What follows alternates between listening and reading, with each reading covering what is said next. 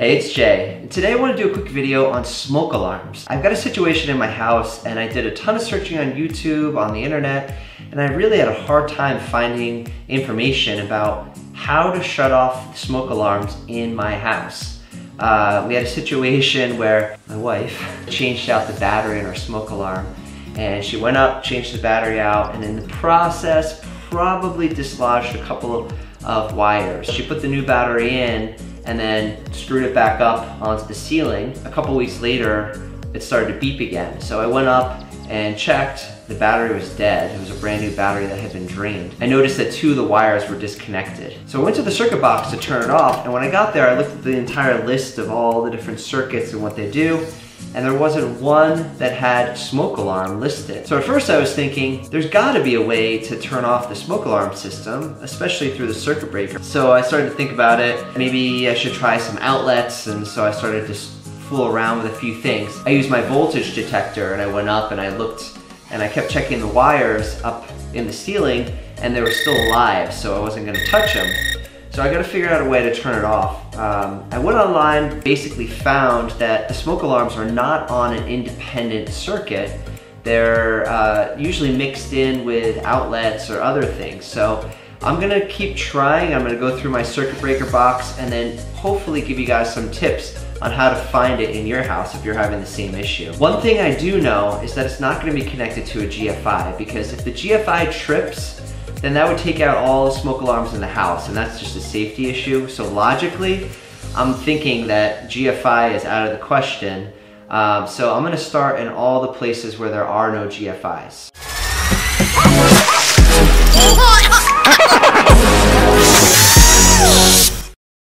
I'm gonna start with the outlets. Garage 2 plugs, that's GFI. I know that for a fact.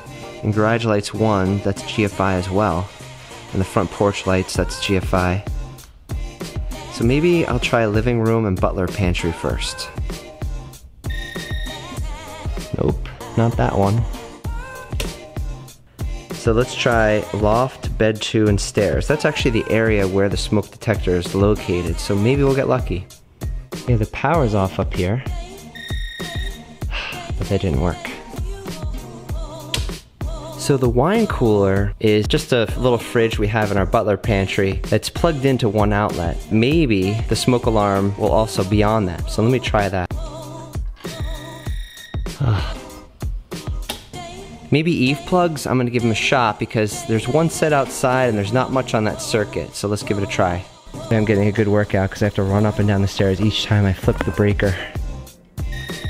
Nope, not that one. I guess it couldn't have been that one because Eve plugs are GFI. Let's try dining plugs and cafe plugs. Oh, not that one. Okay, this isn't going well so far. I've tried 5 or 6 circuit breakers and had no luck so far. I just called the company that built my home, and they called their electrician, and since there's nothing labeled in the box, the electrician said that typically the smoke alarms are gonna be on a 15 amp circuit. So now I just have to look through the box and look for all the 15 amp circuits and then try those. And he said, generally, it's gonna be attached to a bedroom. So, all right, we'll give it a shot. Okay, let's just take a close look at our circuit breaker here. See on the end of these right here, it shows us what the ampage is on that circuit. So we got 30 amps, 50 amps, 20 amps, and I'm going all the way down on this side, it's all 20. Up here it's 50, 40, 40. Then you can see 15 all the way down here. Okay, we tried 32. The next one to try is 30. Let's try bedroom 3 and 4, bath 2.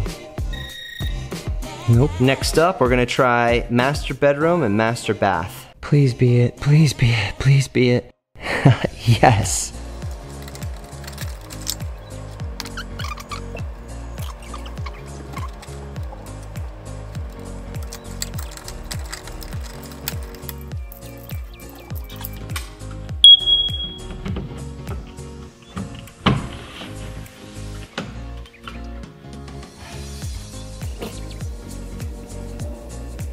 Smoke detectors, SD. Okay, we made it. It took us about 10 tries to get through and finally find the right circuit breaker, but we learned a few things along the way. Number one, the internet wasn't really correct in saying smoke detectors are going to be located always on an outlet circuit. In this case, we had a master bath and a master bedroom circuit.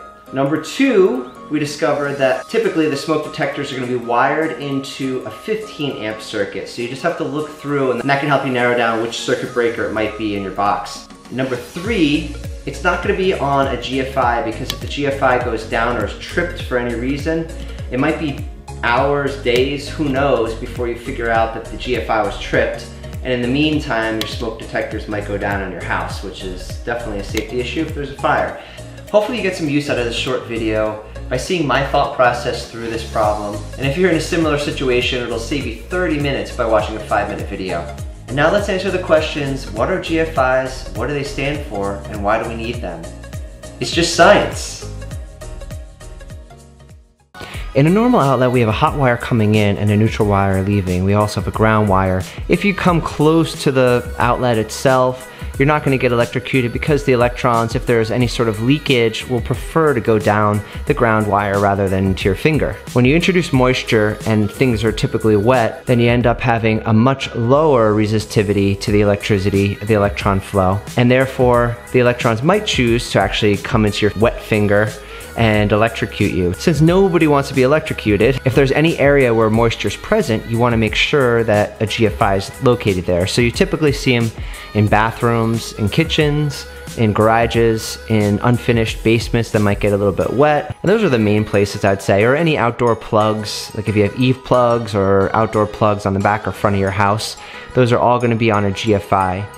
What a GFI does is that if there's a difference in current from the hot side to the neutral side of the outlet, it detects that, and within 20 to 30 milliseconds, it shuts the whole thing down and reduces the possibility of human tissue damage or electrocution in general. It's shutting down because it's assuming that electricity might be flowing into a human body. To be honest, we've all tripped GFIs before, whether it's with a hairdryer, whether it's in the garage because you plug in something that draws too much current and it trips the whole circuit.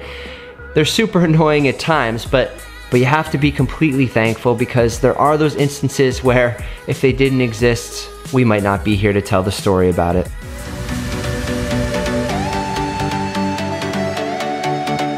Hands for Hire is a mobile app connecting neighbors ready to lend a hand with neighbors who need a hand. Download now in the App Store or on Google Play. Visit us at handsforhire.com. Don't forget to like this video and subscribe to this channel.